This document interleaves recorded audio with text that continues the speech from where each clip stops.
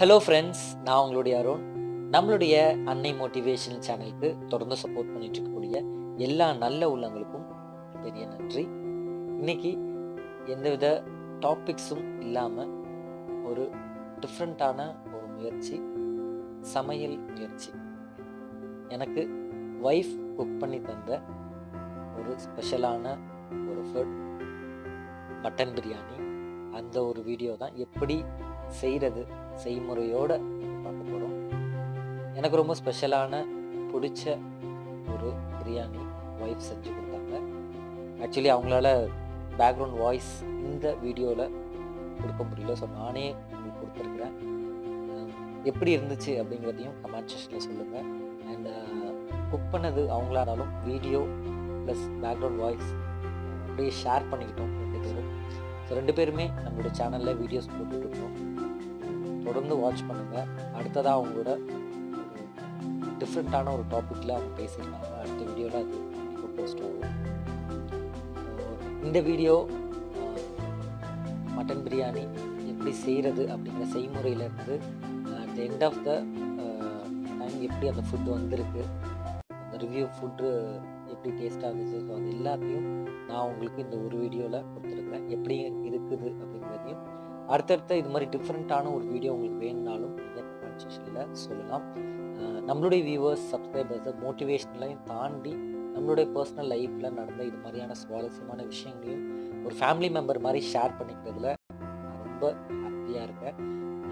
And இது பிடிச்சிருந்ததுனாலும் நீங்கள் அடுத்தடுத்த வீடியோ என்ன வேணும் அப்படிங்கிறதையும் நீங்கள் நம்மளோட சஜஷன் பாக்ஸில் நீங்கள் சொல்லலாம். கண்டிப்பாக உங்களுடைய சஜஷனுக்கு நான் ரெஸ்பெக்ட் பண்ணி உங்களுக்கு தேவையான வீடியோஸை நான் போட்டுட்டு ரெடியாக இருக்கேன். புக் ரிவ்யூவிலையும் நீங்கள் எந்த புக் வேணுமோ அந்த புக்கை நீங்கள் சஜஸ்ட் பண்ணி ரிவ்யூவும் கேட்கலாம். இப்போ நம்ம வீடியோக்குள்ளே போகலாம். Let's move on to the video.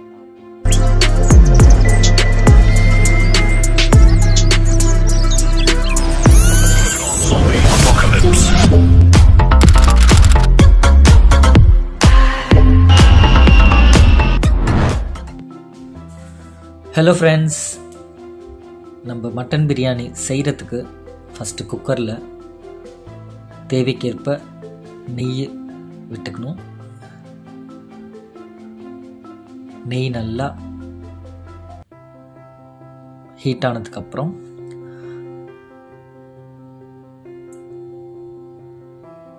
Biryani செய்கிறதுக்கு தேவையான கிராம்பு, பட்டை, ஏலக்காய், அப்புறம் அந்த பிரியாணி இலை, அது எல்லாத்தையும் ஒன் பை ஒன்னாக நம்ம இப்போ போட போகிறோம். ஃபஸ்ட்டு அந்த பிரியாணிக்கு ஸ்மெல் கொடுக்குறதே அந்த ஒரு விஷயந்தான்னு சொன்னாங்க. ஸோ அதனால் அதை தான் ஃபஸ்ட்டு போடுறாங்க. ஸோ ஒன் பை ஒன்னாக நம்ம நெய் ஹீட் ஆனதுக்கப்புறம் ஒன்று ஒன்றா போட்டு அது லைட்டாக ஹீட் எப்பொழுதுமே மிதமான ஹீட்டில் இருக்கணும் ஃப்ரெண்ட்ஸ். அந்த ஹீட்டில் போட்டு இந்த பிரியாணிக்கு உள்ள இந்த பொருட்கள் பட்டை, கிராம்பு, ஏலக்காய், அந்த இலை முதற்கொண்டு எல்லாத்தையும் நம்ம போட்டு லைட்டாக ஒரு வாட்டணும். ஸோ முந்திரியும் அதில் போட்டாச்சு. ஸோ எல்லாத்தையும் ஒரு தடவை லைட்டாக ஒரு மிதமான ஹீட்டில் லைட்டாக ஃப்ரை பண்ணிக்கணும். ஸோ அதுக்கப்புறம் இவர் அஜய் வேறு அப்பப்போ இடையில காமெடி பண்ணிகிட்டு இருந்தார். ஸோ இவர் தான் கடைசியாக சாப்பிட்டு அவுட்புட் சொல்லியிருப்பார். ஸோ நீங்கள் வீடியோவை எண்ட் வரைக்கும் வாட்ச் பண்ணுங்கள். ஸோ கடைசியாக பிரியாணி எப்படி இருந்தது அப்படிங்கிற ஒரு விஷயத்த நம்ம சேனல் வியூவர்ஸ்க்கு சொல்லியிருப்பார். ஸோ இது ஹீட் ஆனதுக்கப்புறம் ஃப்ரெண்ட்ஸ் ஆனியன் ரெடியாக இருக்குது.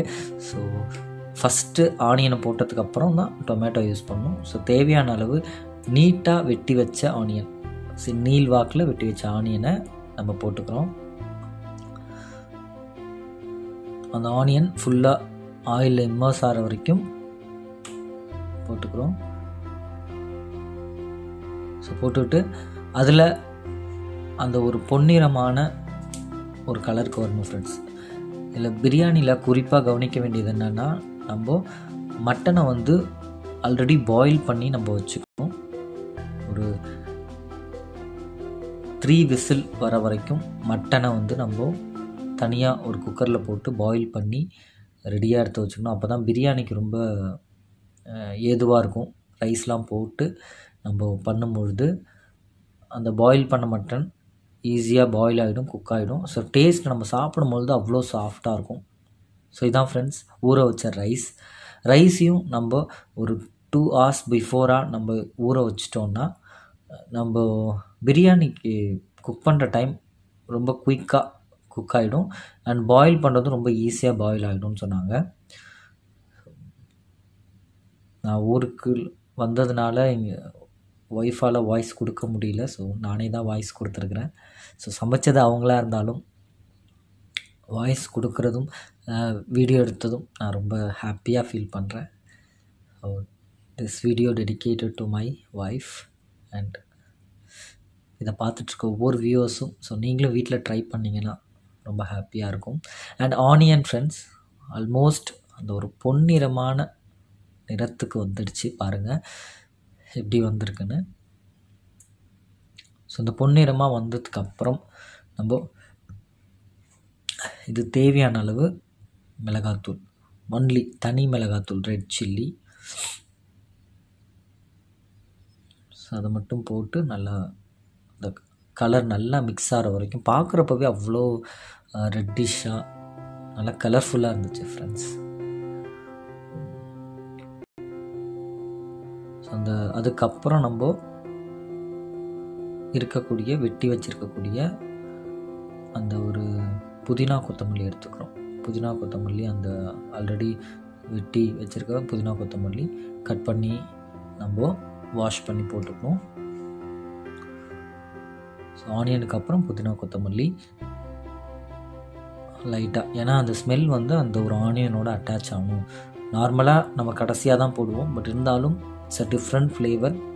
ஸோ இந்த ஃப்ளேவரில் ட்ரை பண்ணி பார்க்கணுன்ட்டு தான் நம்ம புதினா கொத்தமல்லியை ஃபஸ்ட்டே போட்டு அந்த ஒரு ஆனியனோட மிக்ஸ் பண்ணிக்கிறோம்.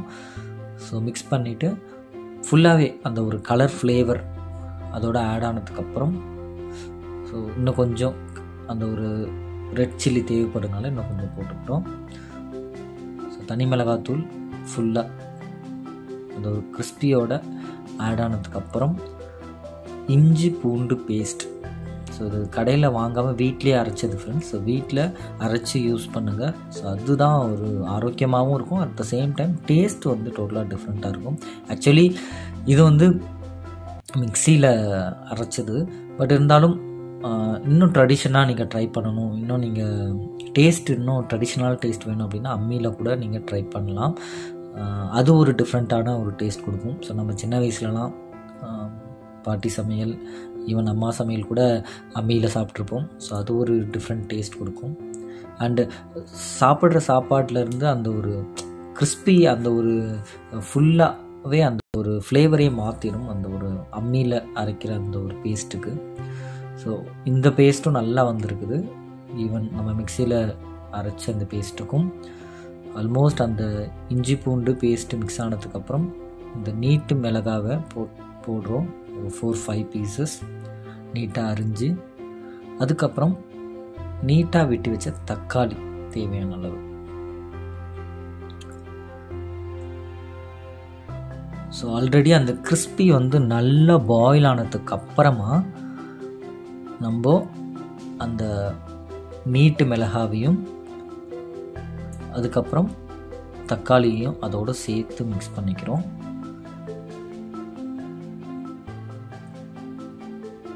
ஸோ ஒன்றும் பாயில் ஆகிறதுக்கு கொஞ்சம் டைம் எடுக்கும் ஃப்ரெண்ட்ஸ், 3 to 5 minutes. குறிப்பாக நீங்கள் இதில் முக்கியமாக கவனிக்க வேண்டிய ஒரு விஷயம், முடிஞ்ச அளவுக்கு அடுப்பை லோ ஃப்ளேம்லேயே வச்சு பாயில் பண்ணுங்கள். ஹை ஃப்ளேமில் வச்சிட்டிங்கன்னா அந்த டேஸ்ட்டு டோட்டலாக மாறிடும். அண்ட் இப்போது மட்டன் மசாலா நம்ம போடுறோம். மட்டன் மசாலா தேவையான அளவு. தக்காளி போட்டதுக்கப்புறம் தான் ஃப்ரெண்ட்ஸ் மட்டன் மசாலாவை நம்ம யூஸ் பண்ணுறோம். ஸோ இது கரம் மசாலா. ஸோ கரம் மசாலாவை தேவையான அளவு நம்ம போடுறோம். மட்டன் மசாலாவோட கொஞ்சம் அதிகமாகவே கரம் மசாலா போட்டுங்க. கடைசியாக பிரியாணி மசாலா இருக்குங்களா, ஸோ அந்த பிரியாணி மசாலாவை கடைசியாக போட்டுக்கணும். ஸோ மசாலா எப்போ மிக்ஸ் பண்ணணுன்னா இந்த வெங்காயம் தக்காளி அந்த ஒரு கிறிஸ்பியோட மிக்ஸ் ஆனதுக்கு அப்புறம் தான் இந்த ஒரு பேஸ்ட்டை நம்ம போடுறோம். இஞ்சி பூண்டு பேஸ்ட்லாம் போட்டதுக்கு அப்புறம் தான் ஃபைனலாக தான் நீங்கள் மசாலா யூஸ் பண்ணுவோம். ஏன்னா அந்த பச்சை வாடை போகணுங்கிறதுக்காக தான் அந்த ஒரு இஞ்சி பூண்டுலாம் நல்லா பாயில் ஆனதுக்கப்புறம் இந்த ஒரு பேஸ்ட்டு போடுறப்போ அந்த ஒரு பாயிலிங் ஃப்ளேவருக்கு ஆட்டோமேட்டிக்காக வரும். ஸோ இந்த ஃப்ளேவரை பார்க்குறதுக்கு அவ்வளோ ரெட்டிஷ் கலரில் ரொம்ப சூப்பராக இருக்குது. அண்ட் கர்ட் தயிர் தேவையான அளவு. ஸோ தயிரை ஆட் பண்ணும்போது டேஸ்ட் மட்டும் இல்லாமல் அந்த ஃப்ளேவரையும் கொஞ்சம் சேஞ்ச் பண்ணும். பாருங்கள் ஃப்ரெண்ட்ஸ், ஸோ ஒரு டேபிள் ஸ்பூனில் ஒரு 2 to 3 கப்ஸ் போடாலே போதும். அந்த ஒரு ஃப்ளேவரை சேஞ்ச் பண்ணுறதுக்காகவும் டேஸ்ட்டை மாற்றுறதுக்காகவும் அந்த ஒரு தயிர் யூஸ் பண்ணுறோம்.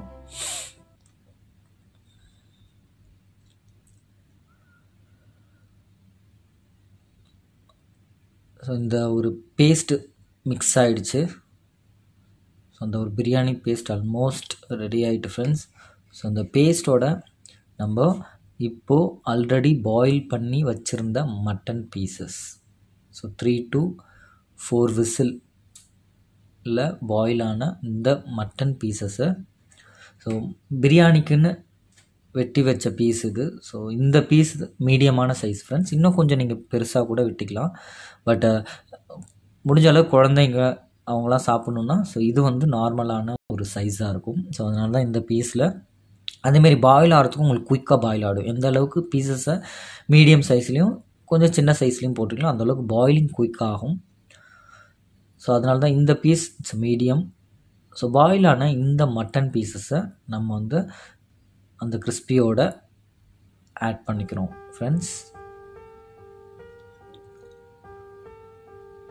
ஸோ இது பாயில் பண்ணும்போது லைட்டாக நீங்கள் மஞ்சத்தூள் ஆட் பண்ணி பாயில் பண்ணிங்கன்னா இன்னும் பெட்டராக இருக்கும் friends.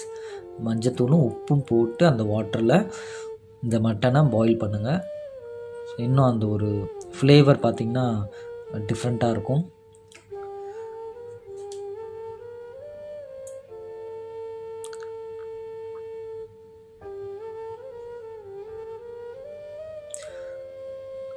So mutton piece almost நம்ம அந்த பிரியாணி பேஸ்ட்டோட நம்ம ஆட் பண்ணிட்டோம்.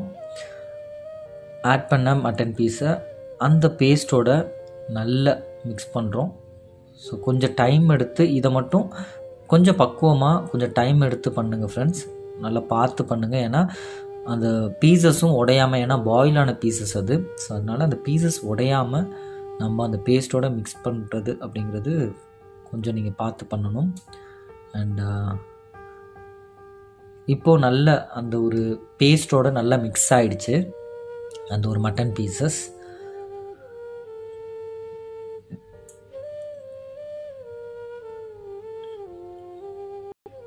இப்போது பேஸ்ட்டோட அந்த மிக்ஸ் ஆன அந்த மட்டன் பீசஸ் லைட்டாக லோ ஃப்ளேமில் எந்த வித வாட்டர்ஸும் இல்லாமல் நம்ம ஒரு 1 minute அப்படி வச்சுக்கணும்.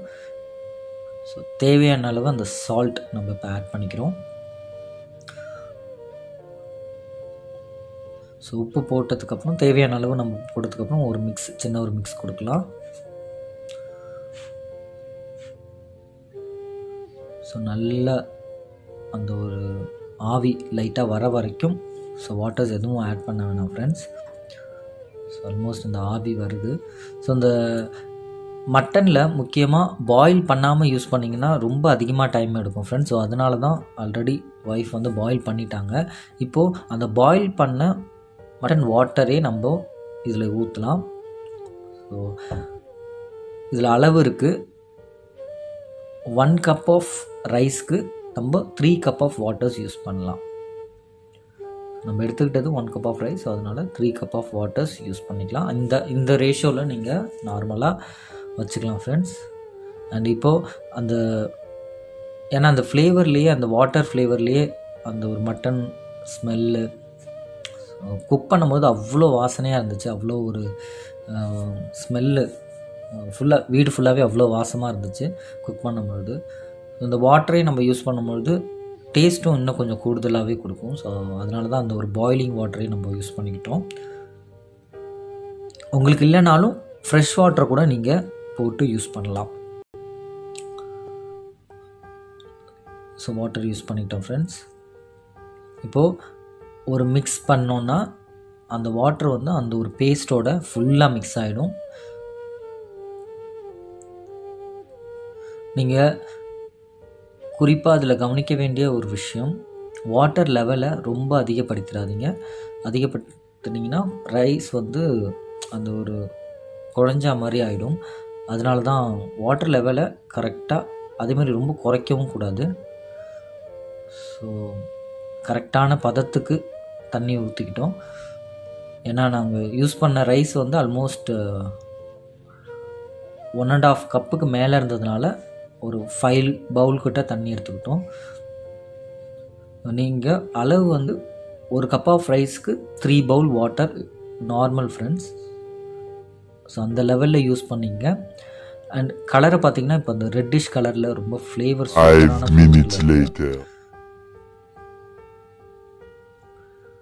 5 மினிட்ஸ் கழித்து பார்த்தோன்னா நல்லா அந்த ஒரு தண்ணி கொதிக்குது. ஸோ 5 மினிட்ஸ் ஃபுல்லாக க்ளோஸ் பண்ணி வச்சிடணும் பாயிலிங்காக. 5 நிமிஷத்துக்கு அப்புறம் நல்லா அந்த ஒரு கொதி வந்துடும். இந்த டைமில் தான் நம்ம ரைஸ் எடுத்து போட போகிறோம்.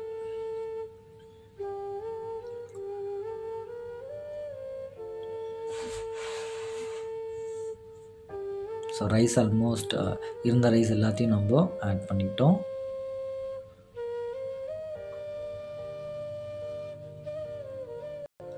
இதுதான் ஃப்ரெண்ட்ஸ் ஃபைனல் ப்ராசஸ் பிரியாணியில். ஊற வச்ச ரைஸாக இருந்ததுன்னா உங்களுக்கு அந்த ஒரு குக்கிங் டைமும் ரொம்ப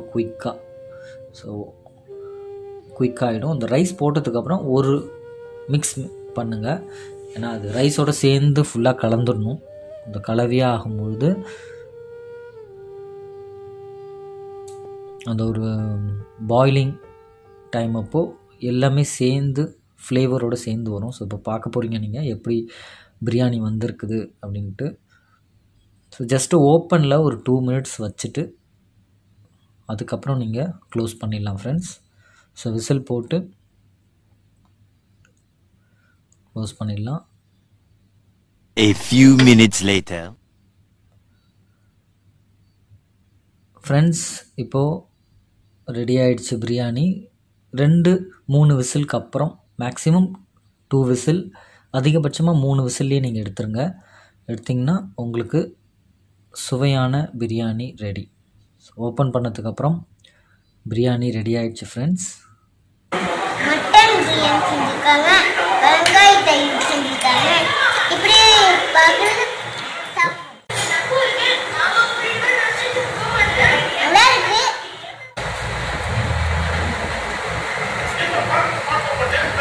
எப்படி இருக்கு?